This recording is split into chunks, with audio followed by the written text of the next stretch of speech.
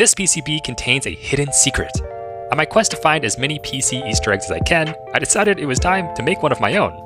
And so, in partnership with Next PCB, I was able to upload a custom board design and have it manufactured, printed, and shipped to me.